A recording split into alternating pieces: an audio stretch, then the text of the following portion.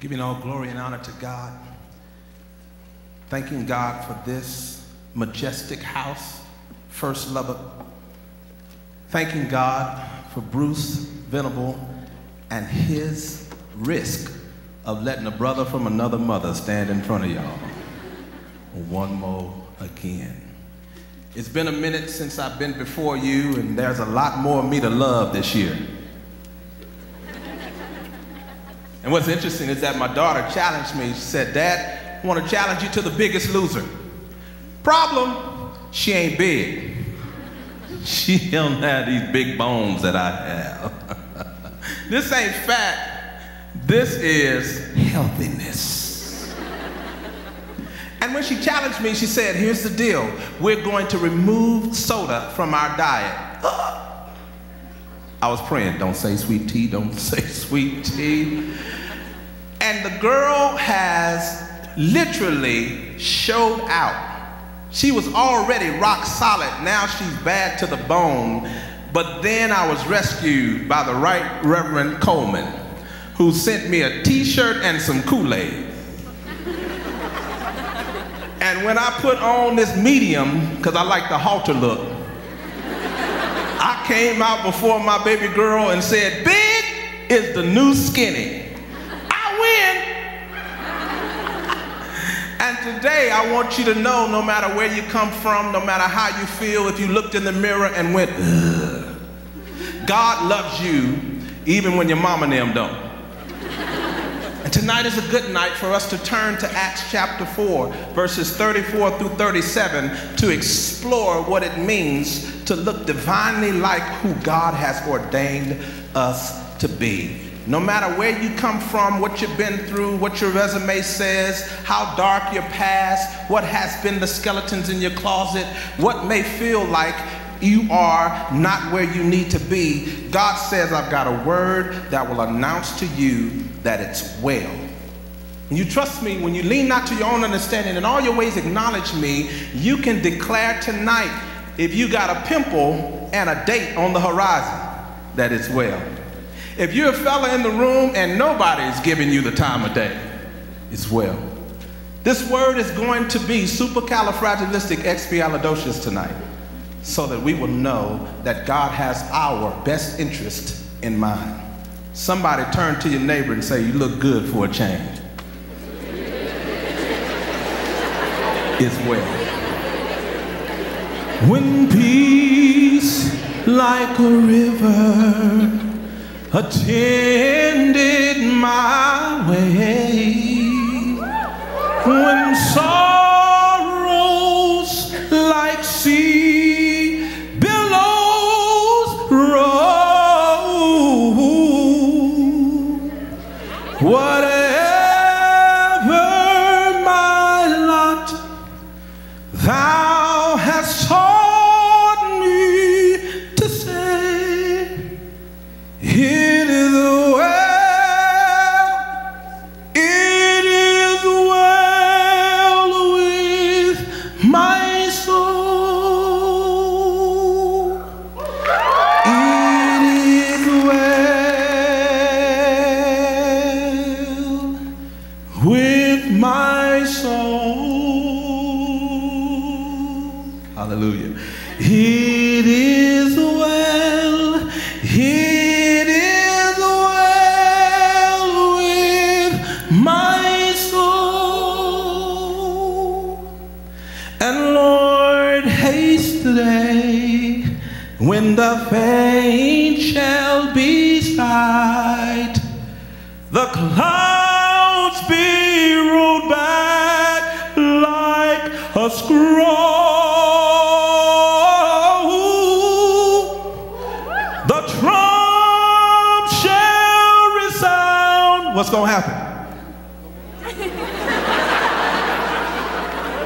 He's descending.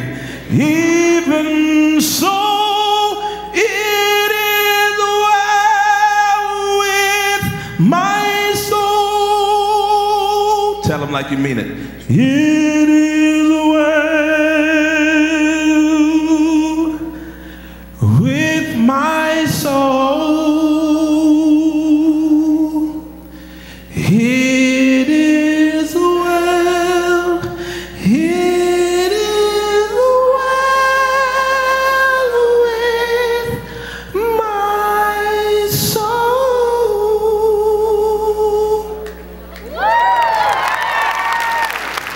there was not a needy person among them. When it's well with your soul, you can turn inside the word and discover why it's good to the last drop. This is better than Desperate Housewives. Need to tune in, because the word says in Acts 4:34 through 37, there was not a needy person among them, because all those who owned lands or houses sold them, brought the proceeds to the things that were sold, and laid them at the apostles' feet. The scripture then says, this was then distributed to each person as anyone had a need. Joseph, a Levite and a Cypriot by birth, whom the apostles called Barnabas. Somebody shout Barnabas. Why did they call him that? Simply because he was a son of encouragement. He sold his field, the field he owned, bought the money and laid it at the apostles' feet. And tonight I want to talk about extraordinary. You came in the building extraordinary. And God looked to the top of the balcony and to the front row, and he said, what feels real extraordinary, when it's yielded in my hands, I will make extraordinary. I'm the only one feeling this message. I brought my own amens. Amen. Preach, Mike. The word in the Bible, I love the Bible, the B-I-B-L-E. Yes, that's the book for me. I stand alone on the word of God. It's the B-I-B-L-E.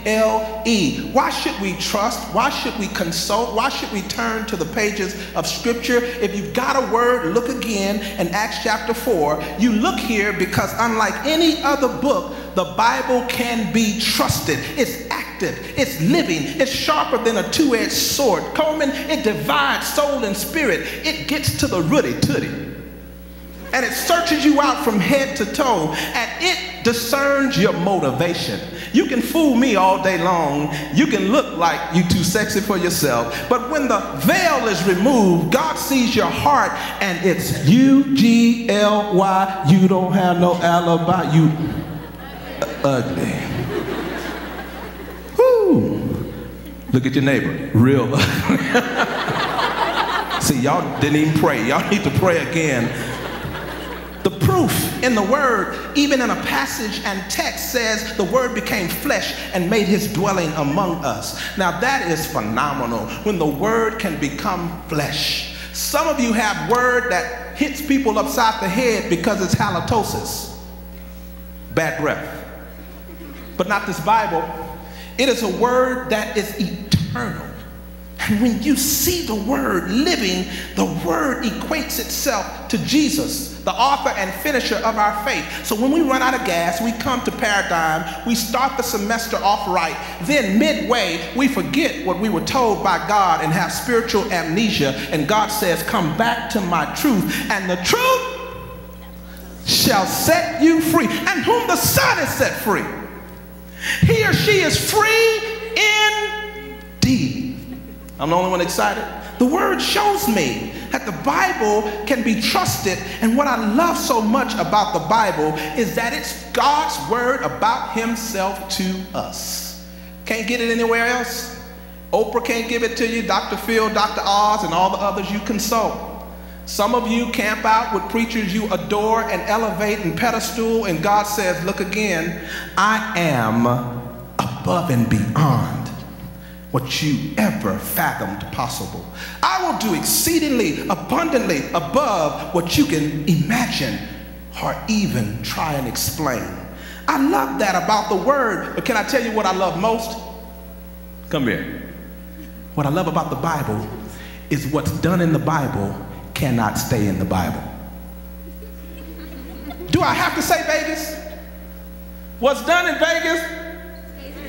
I pray tonight at First Lubbock in Paradigm, what's done in here does not stay in here, because you get a case of the can't help it, the word inside of you hidden in your heart, so you may not sin against God. It's like fire shut up in my bones.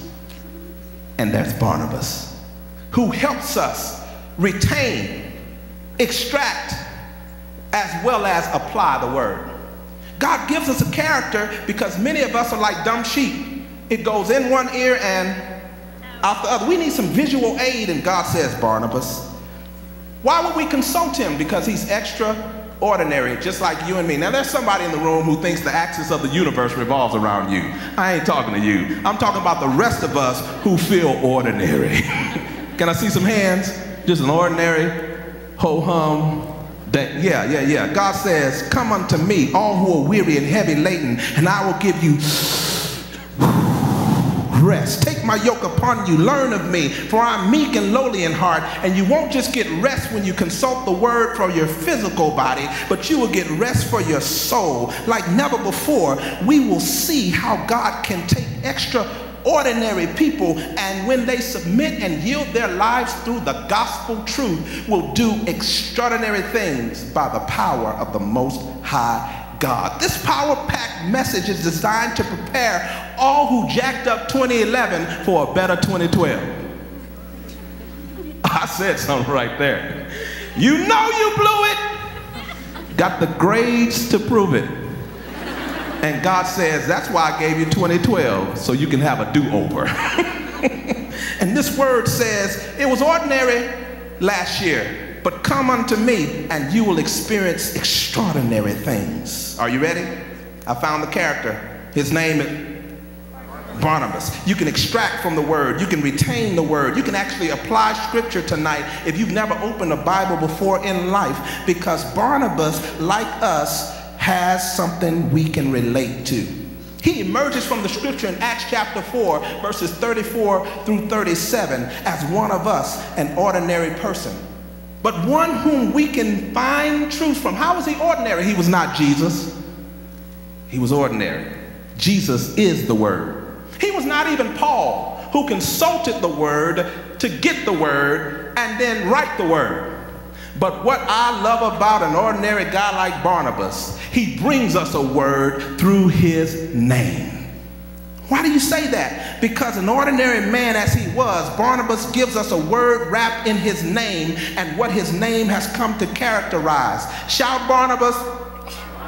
From the first appearance in Acts 4, what set Barnabas apart and should motivate us tonight to do this semester the way God has ordained is he had been given a name that stands for something. I can relate to that. My mama named me Michael Satterfield. And I don't say that to get you to know who I am. I'm just telling you, Michael is a name that is defined scripturally as one who's like the Lord. Thanks, Mom.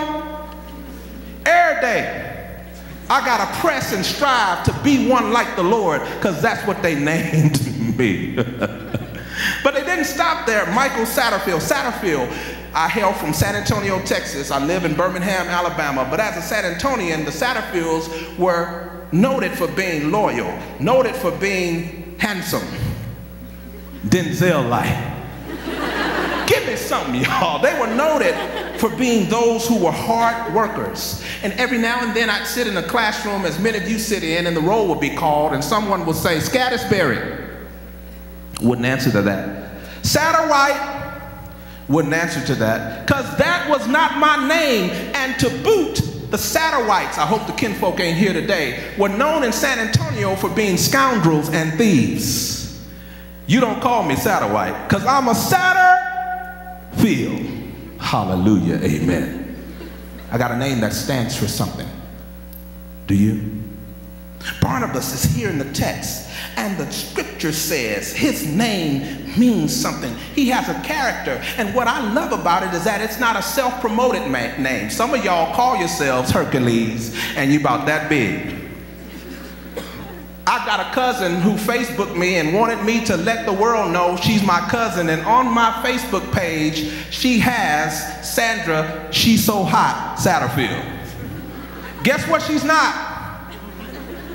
Hot. But we give ourselves a name that doesn't even apply to who we are, and this word shows me that this man in scripture was not self-promoted. He was not self-inflated. Instead, in scripture, Barnabas is synonymous with servant.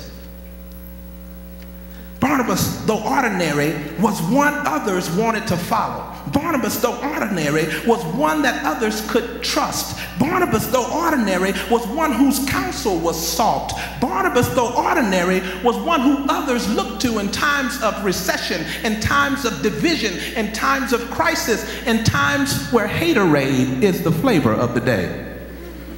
But Barnabas comes to us and he begs us to pause, put a pin right in the passage, and ask ourselves, self, right now, do others want to follow me? Things that make you go, Self, am I trustworthy? Self, would my counsel be sought after? And if it was, should they listen? Self, am I someone others look for in times of trouble and division, or do they hide from me in Walmart, aisle 6? This word says to me, I must ask, do I even want to be followed? When you have a name like Barnabas, and this name is placed in Scripture strategically, you understand that when the church was in diapers, the church was just in pull-ups, the church was in infantile state, Barnabas arose out of the infancy, and through an ordinary life, a man comes to greet us with his influence, because he didn't seek the high place, he didn't seek to be on stage, he didn't seek to be noted and patted on the back, he was not looking for applause, Hercules, Hercules. He was one who was in the midst of the passage, made prominent by his peers. When people see you, can they say, your name used to be Joseph by birth, you were a Cypriot from Cyprus, but when I look closely at you, you are a son or daughter of encouragement to me. You are always someone who changes the atmosphere into that which is more winsome when you come into the room. You come in and you command attention, not to look at me, myself, and I, but you come in saying, ain't no party like a Holy Ghost party, because a Holy Ghost party won't stop. You're an air traffic controller who points to the heavenly throne, and you acknowledge that he's real and a rewarder of those who diligently seek his face. Can I ask you, are you a Barnabas? Barnabas steps onto the plate and he says, I'll give guidance, I'll give encouragement. Barnabas was not self-made, he was God-made. Bless you. I love the Bible. And being God-made, he moved from an extraordinary life, surrendered into the hands of the matchless King to become extraordinarily used by him. You, First Lubbock, and all who attend Paradigm, and those from campuses across, those who intermingle with other extra-biblical entities, those who have come as a last-ditch effort to allow tonight to be your catalyst, to push you, pressing into a new year in such a way you'll never, ever, ever be the same. You who are here ought to be those who serve notice to the world that I am in a missionary movement that brings the gospel to the world like a Barnabas, and you are those who are attracted in. Why is Barnabas important? Because he was a Cypriot and connected to the Jewish nation, the chosen people who helped get Gentiles into the kingdom. Amen. Because Barnabas stood up and fought the good fight of faith on my behalf. So when you're seeking to be somebody who has a name that stands for something, can I see your hand? Don't you want to be somebody whose marquee, whose epitaph, whose grave marker reads, "It mattered I lived"? Or do you just want to skate through life by the hair of your chinny chin chin? I'm looking at you and somebody's saying, dude, yeah. Wrong! You ought to be different to make a difference. And to be a person like Barnabas, you know when you hear his name, you're dealing with someone, number one, if you're writing, a person who knows how to lift others up. That's number one. Barnabas spent time around his peers living out the character of a brand new name associated with him. He was a son of exhortation. And I messed around and stayed up late enough one night to scroll through television and landed upon the comedian Steve Harvey interviewing Bishop T.D. Jakes.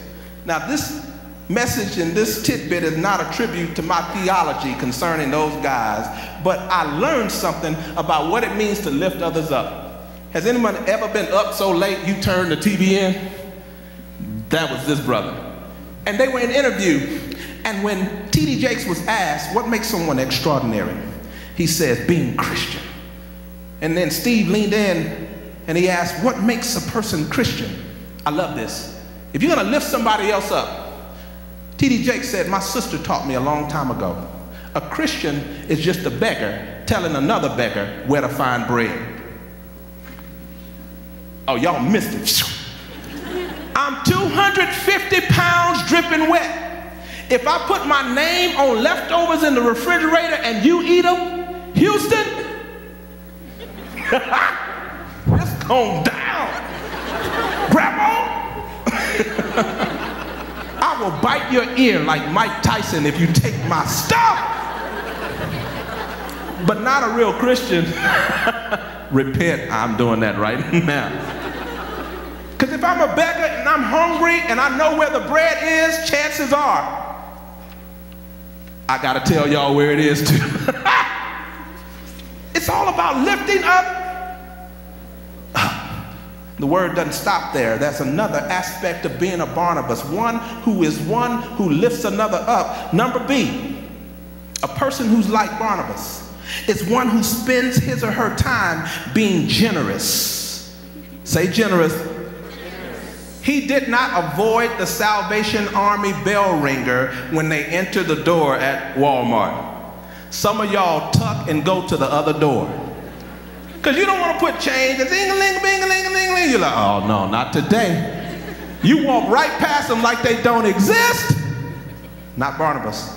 He put change going in and he put change coming out. He was generous. In the old aspect of this entry, we find in the New Testament infantile state of the church, he was one of the first financial supporters. And I know many of you are broke as the 10 Commandments.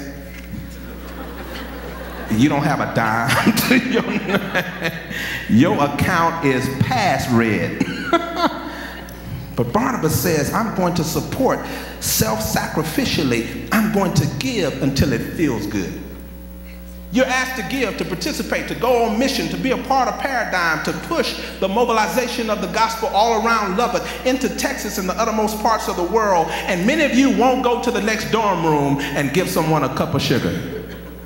For me, it was ramen noodles. But you are those who are in the midst, called on to do something that is beyond your comfort zone. Generosity.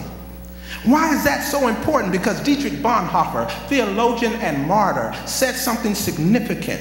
He helps me determine what it looks like to be generous. He takes us from extraordinary to extraordinary living by saying these words. Bonhoeffer teaches, when Christ calls a man, he bids him come and die. Now, this is not a dead martyr's word about physical death.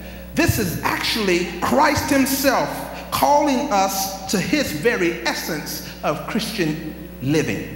He says to us, you must spiritually die. A Galatians 2:20 kind of call. When I've been crucified with Christ, I no longer live. The life I live now, I live by faith in the Son of God who loved me and he gave himself for me. He paid it all, and all to him I owe. You don't understand. Sin left a crimson stain, but he washed it and made me white as... Do you know how much cleansing that is for a black brother?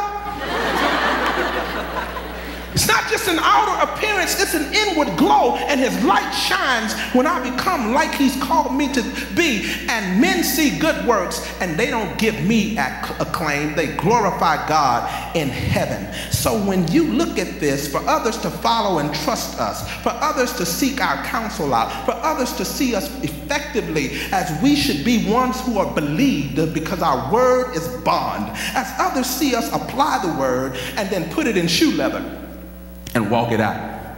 They want to be those who have a case of the can't help it's with us. We must die to our innate selfishness and become a Barnabas. When? Today is a good day. At the close of our time together, I didn't come to talk at you. This is a healthy dialogue. And you must get up off your blessed assurance and come to an altar and surrender how much? Wow. That's a healthy investment. That's risky business, because people will watch you come out of your row, step over them to an altar, and they'll say, see how long this altar hug will last. But tonight, you've got to get serious and then bring your issue to the altar. Nothing magical up here, is there, Bruce? But it's something about taking a step of faith, saying, no matter who's watching, no matter what the cost, I'm moving forward to get my liberty. And my living will no longer be in vain. I got to die to self. Barnabas teaches me that believers are sharers. Listen. Proceeds that came from his sale of his own property were laid and distributed, and no one was needy as a result. And when you hear the name Barnabas, you're dealing with one lifting others up, being generous, and number three, he's courageous. Oh, now that's an altar call. Someone right now is walking in trepidation. Someone right now has taken their fingernails and bit them to the nub from nerves. Someone right now knows that you can't afford to pay attention. And so you are one in need of a miracle, and you must make your way and bend your knee and say, God, here am I.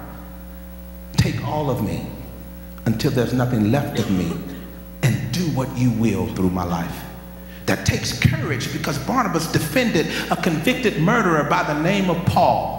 He took Paul, called him Christian, and then introduced him to other Christians who didn't trust Paul. They knew Paul was a Christian killer. And there was no way they were just going to automatically embrace this dude. But Barnabas says he's trustworthy. Barnabas said, I'll take it up a notch. You know me as a son of encouragement. Yes, we do. I've invited Paul to be with me as I escort him on the first missionary journey to Asia Minor. This is huge. He went with a convicted murderer who was knocked off his beast on the Damascus road and transformed in the twinkling of an eye. Once lost, now saved. Once blind, now seen. One who now knows that Jesus is the reason that we live, move, and have our being. Barnabas says that Paul, that murderer, is trustworthy. Then he goes into Acts chapter 15, and he participates in the council in Jerusalem, defending the Gentile. What did he say? You don't have to be cut on to be a Christian. Oh, somebody should have shouted and turned a backflip right there. Circumcision is not a necessary entry into the way of Christianity. Believe on the name Jesus Christ, the one who came in the form of a servant in the likeness of men and humbled himself even to death on an old rugged cross. But he didn't stay dead. 3 days later, he got up with all power in heaven and earth in his hand, and he became our triumphant hero of the text. Not about Barnabas, all about Jesus. And when we find him, Barnabas says, don't cut your flesh, cut open your heart and allow God to come marching in. And when the king comes marching, who is the King of glory? The Lord God strong and mighty. I'm the only one know what I'm saying tonight. When you've got the king on your side, who can be against you? Barnabas says, I got him. I know I got him. And I know that that brings courage. Why is it courageous? Because he stood up to Paul when Paul didn't believe John Mark was good for the journey. And that's courageous, because Paul could have had amnesia and a flashback and went back on a killer Christian mission. But Barnabas says, I'm standing. I stood for you, Paul, and I stand for John Mark. And then Paul came around and recognized, here is courage. When you take your selfish ambition and no longer seek to rise above other people. Instead, you lift them up. When you take your selfish behavior to get what you want when you want it and say, I scratched that, now I'm generous and I want to esteem others higher than myself. When you take your selfish attitude and then you start caring about others more than you care for you, you become those who participate in the kingdom's plan. You take your selfish desires to put your need first above anyone else's, and you begin to ponder, if I deny myself, then I'm not saying no to me, I'm saying yes to the Savior. And only what we do for Christ will ever last. Is there a Barnabas in the house? Because when you lift others and you become generous and you get courage in your DNA, you become like the young man who's hailed from Chicago, D.L. Moody. D.L. Moody heard in a preaching session just like this one, a preacher declare, the world has yet to see what will happen when one man's heart is completely God's. And Moody raised his hand and said, I want to be that man. He became Barnabas-like, and he said, though extraordinary, he was impoverished, he was not well educated, but Moody had a God who owns cattle on 1,000 hills, who will open up a window, pour out a blessing none of us have room enough to receive. And Moody said, I'll be the one who surrenders everything, and I'll take the message to the highways and hedges and compel those who know him not to come. What was the result of Moody becoming Barnabas-like? The result was 30,000 young men and women like you and like me, who become a part of a global mission move, taking Jesus' name to places that had never seen a foreigner. His heart was sold out and completely the property of Jesus Christ. You've given your heart to a pookie, to somebody horizontally. And God says when you only love horizontally, you're like two ticks without a dog. You've got to have a vertical in order to establish that there is juice in the midst of your walk of faith. A Barnabas is that man, that woman who says, I'm connected vertically, and now I know how to march it out horizontally. A person who lifts others up, a person who's generous, a person who is courageous. And this last thing, I love it, I love it. When you are like Barnabas, out of Acts chapter 4, out of Acts 15, out of the whole Acts ministry, you become those whose walk with God is so evident that everybody who passes by you sees your love affair with the King. What are you saying to us, Mike? Barnabas is called a good man, full of the Holy Spirit and full of faith in Acts 11:24. Barnabas says he was one who was the first disciple from Jerusalem called Christian at Antioch. His life was evident. To how many people? All. You can't be a shower Christian. You can't reserve Thursday nights only. God wants you either hot or cold, all of his or not at all, because you can't be halfway pregnant. Can I get a witness? When you're pregnant, it changes everything. You can't wear the same clothes. You can't go to the same places. You cannot smell the same fragrances. When you're pregnant, your life is utterly transformed. And when the seed of the word is deposited inside of you, you are impregnated with God's purpose, his mandate, his will, and nothing more will satisfy you. When you walk so close to God, your walk is evident, and people will take notice. You remind me of somebody. Cousin It, no. Bubba, no. You remind me of Jesus. Y'all missed it. Let me say it this way. A little girl helps you know what it looks like. In order for God to walk so close to you intimately, everybody notices.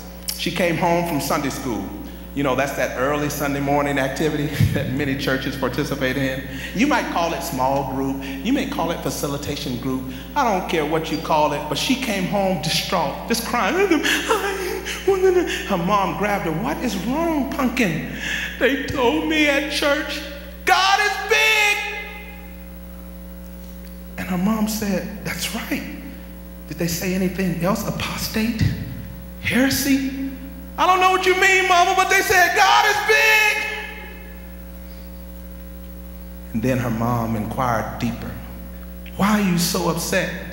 If God is big, shouldn't he be poking out? Y'all will catch that tomorrow at lunch. Because I'm looking around this campus and I don't see a lot of God poking out of a lot of people. Is he? If you're a Barnabas, your life is so evident that he cannot be contained inside of you. Folk will see just poking out of your life in the way you smile. You may not be able to raise capital campaign funds, but you can grin with 32 teeth or however many you got. And it will enliven the... Have you ever seen an old person with one tooth grin? It changes everything. Look at her. God says, whatever you got, offer it, and it will change what happens in the atmosphere, though very extraordinary. Life, when you give it to God, becomes extraordinary. Dr. Fred Craddock, and I'm done, Bandy Distinguished Professor of Preaching and New Testament Emeritus at Emory School of Theology, that Candor School of Theology, Emory University, Hot Lounge, Georgia. He said he was in the Appalachians as a pastor, and he went to Watts Bar Lake between Chattanooga and Knoxville, Tennessee. And he discovered something. He discovered this Acts 4 passage. He found out that on an Easter baptismal ceremony, which was their custom, those members who came to know Jesus and became like Barnabas, surrendered, and everything they had became God's. He found out that they would be brought to the center of a fireside circle. And in the center of the circle, their names would be announced. And surrounding them would be all of the church members. Check this out. When the church members surrounded these and the names of the new converts were called, then each church member would echo their name and a promise. One church member would say, "My name is Hezekiah Walker, and I want you to know that I will cut your grass for you if ever you need it." Another would say, "My name is Priscilla, and if you ever need someone who can babysit, I'll be ready for you."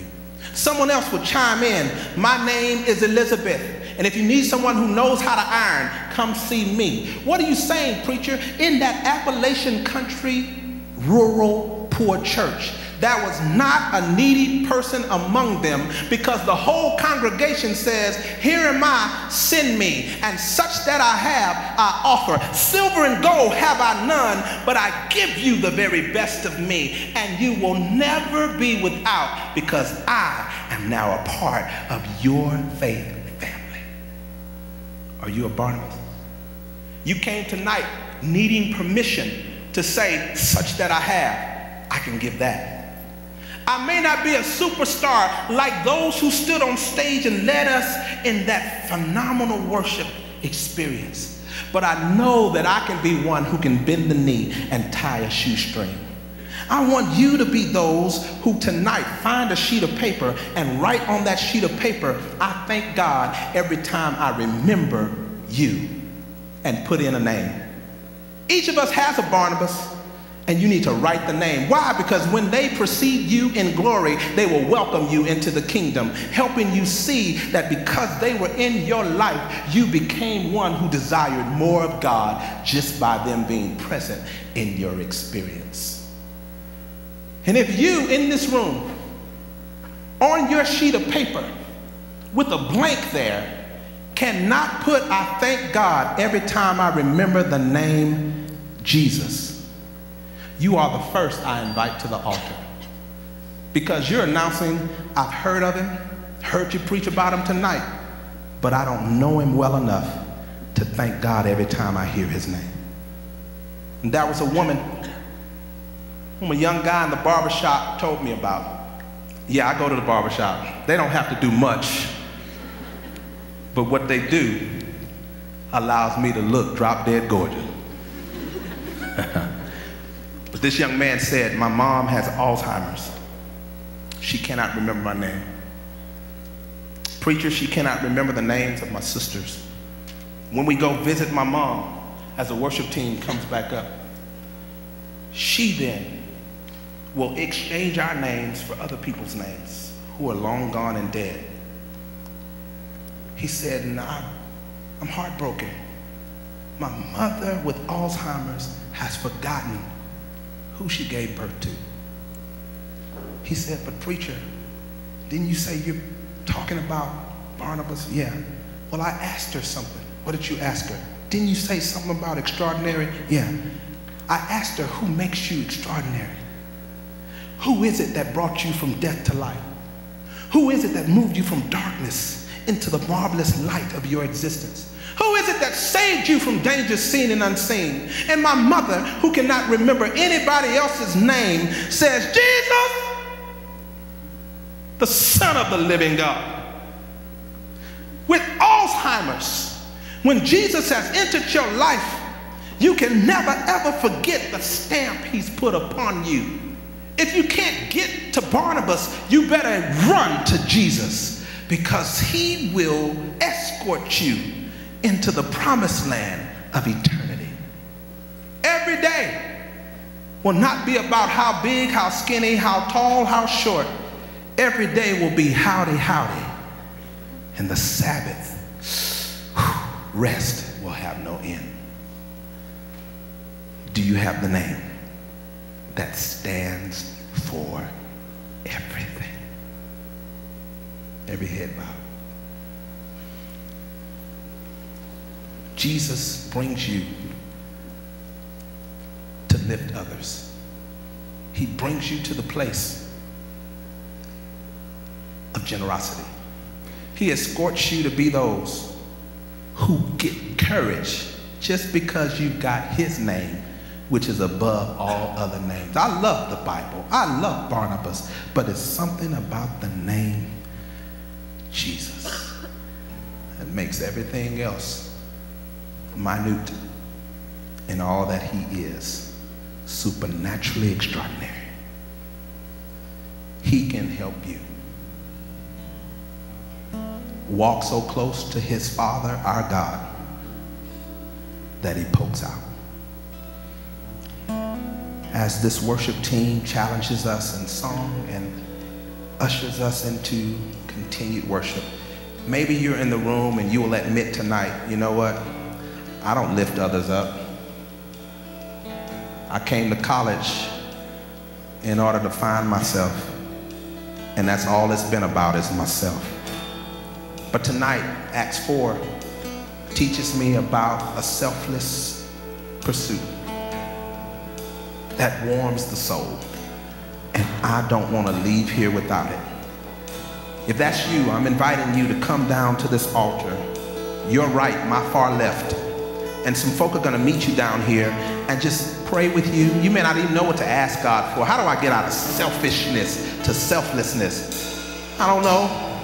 And God is inviting you to come get it right. Someone else, you're not generous. Stingy is your middle name. And right here at the altar, you can find the great I am, who supplies all you need. He blesses you to be a blessing. Someone else, no courage. You're afraid of your shadow. And God says, not when I'm on your side. Greater is he that is within you than anybody you face who's a hater in your world. From the balcony, you need to start making your way. And I don't get extra points if you come or you don't. But you get a closer relationship when you start pressing toward the God of glory. Someone else, your walk is not evident. You hide so that no one really know you're trying to find and walk and pursue newness of life. But tonight, you are daring to make a declaration. I'm gonna be so different. They see God drip from my pores. They see him evident in my attitude. I'm failing the class like everybody else, but I'm grinning because the class does not define my identity. Jesus does. And I'm coming to a right relationship with him. I'm done, but the Holy Spirit is still speaking. Others have already made bold steps of faith toward the altar. Don't you wait and miss your blessing tonight, because the God I serve is able to do more than you ever thought possible for extraordinary people like you and me. Come, let us worship that love affair because of the lover of our soul bidding us come.